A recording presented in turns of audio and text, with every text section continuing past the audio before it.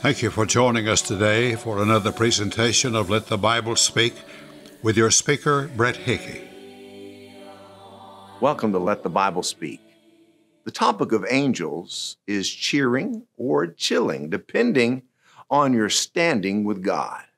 You see, angels serve not only God, but they serve the heirs of salvation, Christians. The Spirit tells of the angels' role in judgment in 2 Thessalonians chapter 1, beginning with verse 6. It is a righteous thing with God to repay with tribulation those who trouble you, and to give you who are troubled rest with us when the Lord Jesus is revealed from heaven with his mighty angels, in flaming fire, taking vengeance on those who do not know God, and on those who do not obey the gospel of our Lord Jesus Christ. These shall be punished with everlasting destruction from the presence of the Lord and from the glory of his power. I do not ordinarily think about angels being materially involved in the rest given to troubled believers and the vengeance meted out to those who do not obey the gospel. But that's precisely what the Bible says.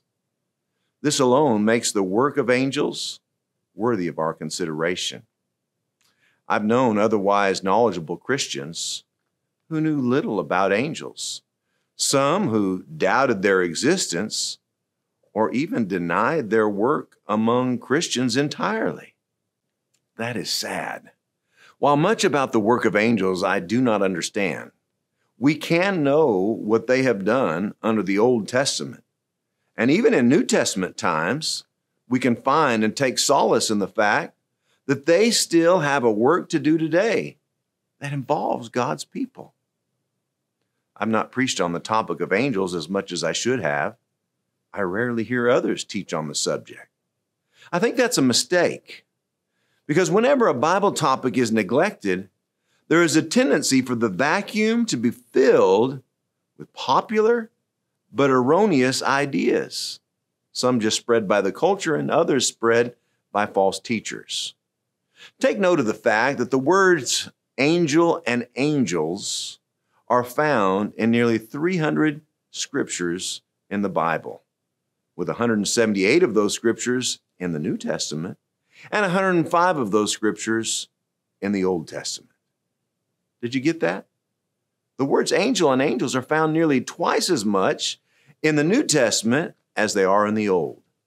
52 of those 178 New Testament instances are from the Gospels. 53 are from the book of Revelation. These facts certainly make the subject relevant for our exploration. The work of angels, after our song. There's a happy land of promise over in the great beyond, where the saints of earth shall sing the glory share, where the souls of men shall enter and live on forevermore. Everybody will be happy over there. Everybody will be happy over there. Will be happy over there. We will shout.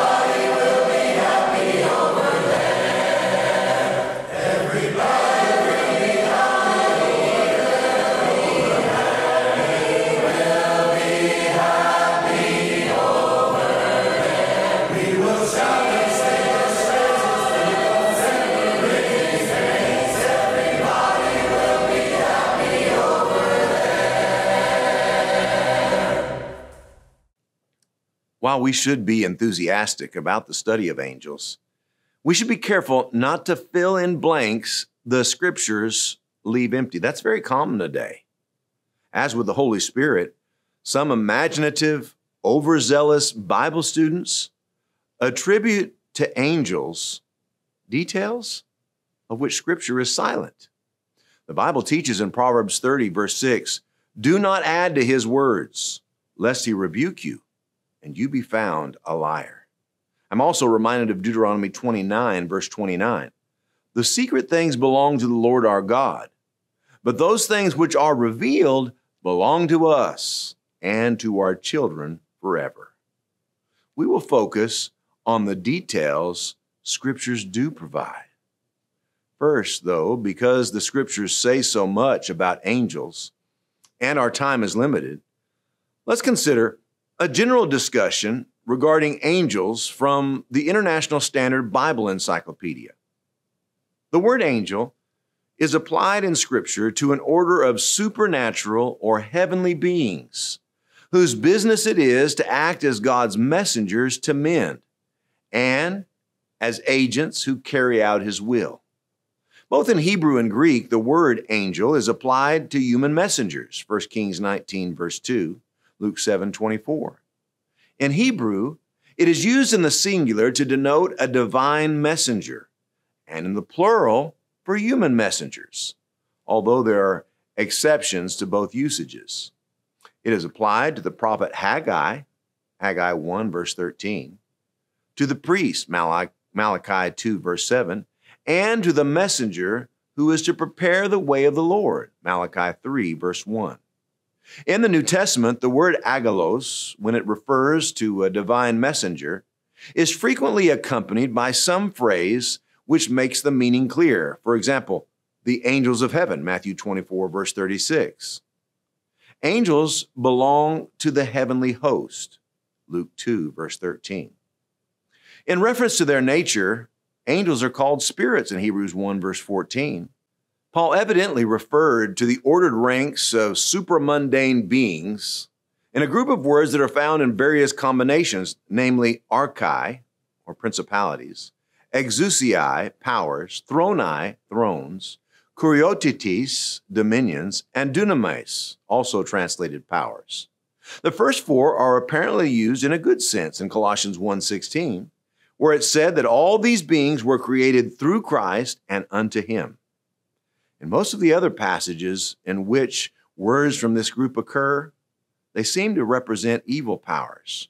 We are told that our wrestling is against them, Ephesians 6:12, and that Christ triumphs over the principalities and powers, Colossians 2:15, Romans 8:38, 1 Corinthians 15, verse 24. In two passages, the word translated archangel or chief angel occurs, the voice of the archangel, 1 Thessalonians 4:16, and Michael the archangel, Jude 1, verse 9. Everywhere in the Old Testament, the existence of angels is assumed. The creation of angels is referred to in Psalm 148, verse 2 and 5. Praise him, all his angels. Praise him, all his hosts. Let them praise the name of the Lord, for he commanded, and they were created. As to their outward appearance, it's evident that angels could at times be mistaken for men. Ezekiel 9, verse 2, Genesis 18, verse 2 and 16. There is no hint that they ever appeared in female form. Angels are messengers and instruments of the divine will. Two angels are commissioned to destroy Sodom, Genesis 19, verse 13. When David numbers the people, an angel destroys them by pestilence, 2 Samuel 24, verse 16. It is by an angel that the Assyrian army is destroyed, 2 Kings 19. In this connection, it should be noted the expression angels of evil, angels that bring evil upon men from God and execute his judgments, Psalm 78, verse 49. He casts on them the fierceness of his anger, wrath, indignation, and trouble by sending angels of destruction among them. The idea of angels as caring for men also appears, Psalm 91, verse 11, and the following verses. Although the modern conception of the possession by each man of a special guardian angel is not found in the Old Testament. Angels are stronger, 2 Samuel 24, verse 16. They're more intelligent, Daniel 9, verse 21 and 22, and swifter, Daniel 9, 21, than any mere man. As to the outward appearance of angels, allow me to add the popular image of a cute little angel does not match the intimidating presence that Scripture portrays. Almost without exception, the first words an angel speaks to a human is, "Fear not." In Luke 1, verse 12, when Zechariah saw an angel, the Bible says he was troubled and fear fell upon him. Then in Luke 2, verse 9, the Scriptures say, "And behold, an angel of the Lord stood before the shepherds, and the glory of the Lord shone around them, and they were greatly afraid." These angels weren't cute. When the angel appeared to Mary Magdalene and the other Mary at Jesus' tomb, the Bible says, his countenance was like lightning, and his clothing as white as snow, and the guards shook for fear of him and became like dead men. When an angel appeared to the Apostle Paul in Acts 27:24, he said, "Do not be afraid, Paul." Isaiah responded with these words in Isaiah 6, "Woe is me, for I am undone," when he was confronted with the presence of angels. And Daniel trembled in Daniel 10. We know angels worship God and serve God, but what about angels who are higher creatures than man? Do these higher ranking beings actually serve men? Yes, angels are higher than man. The Bible says in Hebrews 2, verse 9, but we see Jesus, who as creator was, of course, higher as God through eternity, Jesus, who was made a little lower than the angels for the suffering of death, crowned with glory and honor, that he, by the grace of God, might taste death for everyone. Christ's condescension to take on flesh, to suffer, and to die for the sins of mankind is overwhelming. But we see that this concern and condescension for unworthy mankind doesn't stop with Jesus.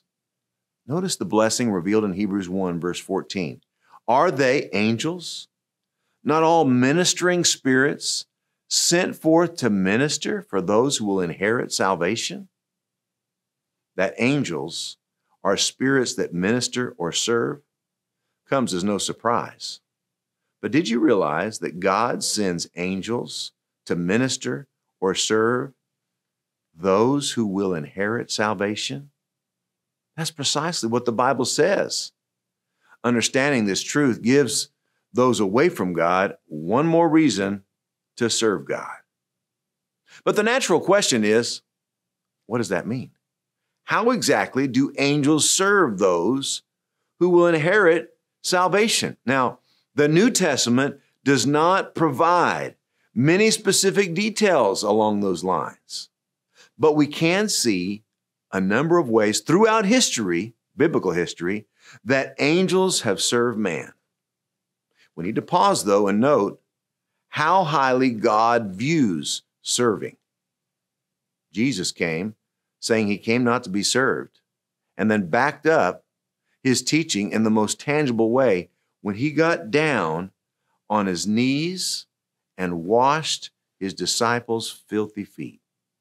And so, one of the ways we know we're getting closer to God is when we find ourselves serving others more readily and with a smile. Satan would certainly have been averse to serving man. In fact, as our adversary, we know he's doing everything in his power to see that we wallow in our sin and ultimately make our eternal home in the lake of fire with him and his angels. And so often, pride is central to that work. So let's reflect. Which type of angelic beings are you most closely modeling your life after? those that serve others, or those that influence others to move away from Jesus and recoil at the idea of serving. After delineating some of the facts of the gospel plan, the apostle indicates in 1 Peter 1, verse 12, that these details deeply intrigue the angels, perhaps because of their greater intelligence and intimacy in heaven with God. The angels that sinned once forfeited forever the bliss of heaven. No grace, no mercy, no forgiveness, no plan of salvation was extended to angels as has been extended to man. Jesus shares the angels' jubilation, though, on man's behalf in this regard, amidst his parables of the lost sheep, the lost coin, and the lost son. Remember what Jesus says in Luke 15:10? There is joy in the presence of the angels of God over one sinner who repents. Today, if you're not right with God and you decide to turn your life over to God, as insignificant as you may feel that you are, you will set the angels in heaven to rejoicing. What a glorious thought. Burton Kaufman points out that the holy angels demonstrate their great concern over the welfare of man when they praise God over the fields of Bethlehem, where the shepherds were to whom it was announced that a Savior was born. Luke 2, verse 13. Also, when an angel announced to Mary that she would be the mother of the Messiah. Luke 1, verse 26. And then when an angel declared to the shepherds that he was born. Luke 2, verse 10. In addition, the angel Gabriel appeared to Zacharias to tell him that he and his wife Elizabeth, though childless and well advanced in years, would be blessed with a son they will name John, who will be great in the sight of the Lord, and he will turn many of the children of Israel to the Lord their God. He will also go before him in the spirit and power of Elijah to turn the hearts of the fathers to the children and the disobedient to the wisdom of the just, to make ready a people prepared for the Lord. Luke 1, 15 through 17. The angels are more involved in what we read in Scripture sometimes than we realize. Angels were fully engaged in introducing the good news in the Gospels. The angel Gabriel came to Mary while she was a virgin to tell her, Luke 1:28, rejoice, highly favored one, the Lord is with you. Blessed are you among women. The angel Gabriel also told her, do not be afraid, Mary, for you have found favor with God. And behold, you will conceive in your womb and bring forth a son, and shall call his name Jesus. He will be great and will be called the Son of the Highest. And the Lord will give him the throne of his father David, and he will reign over the house of Jacob forever. And of his kingdom there will be no end. Mary expressed concern. Can you imagine, as a young lady, getting this news from an angel? She said, how can this be, since I do not know a man? The angel Gabriel explained that she would give birth to the Son of God by means of a miracle through the Holy Spirit. You see, angels were heavenly involved in what was going on. Much later, we see the work of angels at the beginning of Jesus' ministry. Jesus, you remember, had been fasting 40 days and 40 nights when Satan tempted him. He was worn out, exhausted from hunger and this grueling experience. The Bible says, listen to this, angels came and ministered to him. We don't know exactly what they did, but no doubt the angels somehow refreshed and strengthened Jesus. Then towards the end of Jesus' earthly ministry, Jesus prayed that heart-wrenching prayer in which he asked, Father, if it is your will, take this cup away from me. Nevertheless, not my will, but yours be done. Luke adds, then an angel appeared to him from heaven, strengthening him.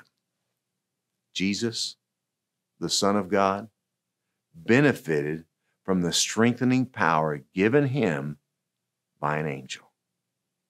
When a Christian prays, we cannot say for certain how the Lord answers that prayer, but perhaps he uses an angel. When Mary stood outside Jesus' tomb weeping, 2 angels in white appeared unto her, sitting one at the head and the other at the feet where the body of Jesus had lain, and spoke to her, asking why she was weeping. Then when the disciples witnessed Jesus ascending into heaven, 2 men in white apparel, surely angels, told them, Men of Galilee, why do you stand gazing up into heaven? This same Jesus who was taken up from you into heaven will so come in like manner as you saw him go into heaven. Historically, part of the work and ministry of angels has been to defend and protect God's people. In the Old Testament, God pronounced the special care he provides his people in Psalm 91, verses 1 through 12. Notice he uses the angels in offering this comforting service. He who dwells in the secret place of the Most High shall abide under the shadow of the Almighty. I will say of the Lord, he is my refuge and my fortress.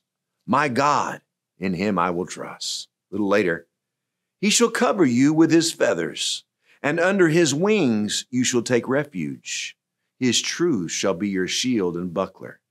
A little later, because you have made the Lord, who is my refuge, even the Most High, your dwelling place, no evil shall befall you, nor shall any plague come near your dwelling.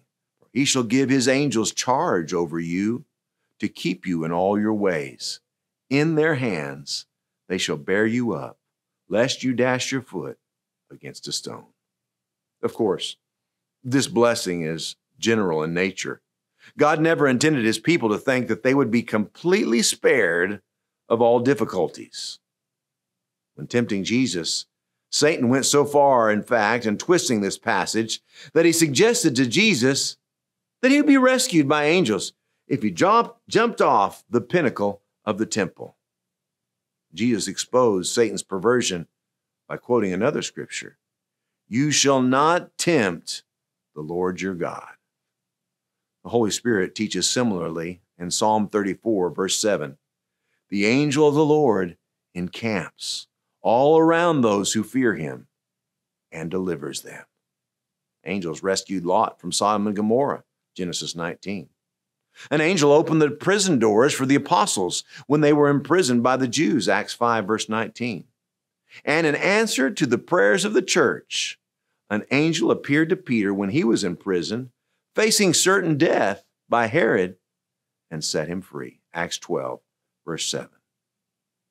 Once set on burning to a crisp, the 3 faithful Hebrew young men who rebelled against him, Nebuchadnezzar later issued overflowing praise to God, saying, "Blessed be the God of Shadrach, Meshach, and Abednego, who sent his angel and delivered his servants who trusted in him. They have frustrated the king's word and yielded their bodies, that they should not serve nor worship any god except their own God." Later, we find Daniel thrown into the lion's den for faithfully praying to God when the king's edict prohibited it. He praised God in Daniel 6, verse 22, for sending his angel to shut the lions' mouths so that they have not hurt him. In the New Testament, an angel appeared to Cornelius, a Roman centurion, and instructed him to send men to Joppa for Simon Peter, who would tell him what he must do to be saved, Acts 10. Notice, even in the age of the apostles, when angels interacted directly with the lost, a sinner still had to hear from his fellow man what he needed to do to be saved. Angels didn't teach the plan of salvation. Finally, one of the more meaningful scenes associated with angels comes when Jesus, in telling the story of the rich man and Lazarus, says that when Lazarus died, he was carried by the angels into Abraham's bosom. The idea that such may still happen should be a great comfort. We'll be right back after our song. Soon and very soon we are going to see the King.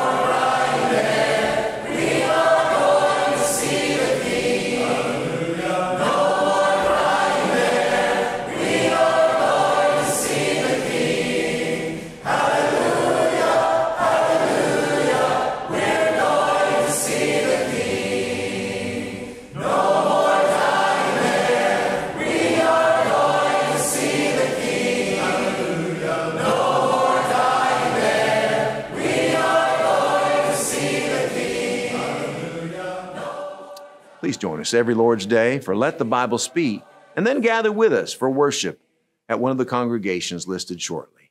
You can contact us to receive a copy of 1463, The Work of Angels. We welcome your questions or comments on this issue or any other Bible topic. You can request the Truth Freeze Bible Study Course.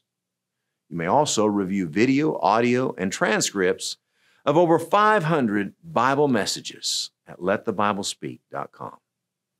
We close with the words the Apostle Paul issued in Romans 16, verse 16. The churches of Christ salute you. Until next week, goodbye, and may God bless you.